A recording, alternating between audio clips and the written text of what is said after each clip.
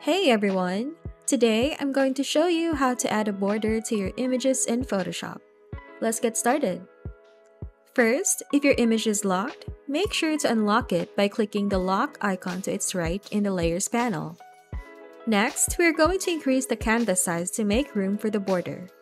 Go to Image, then Canvas Size. In the dialog box, make sure the relative box is checked.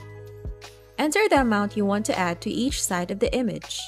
For a simple border, adding about 50 pixels should work well. Make sure the anchor is set to the center so the canvas expands equally on all sides. Click OK.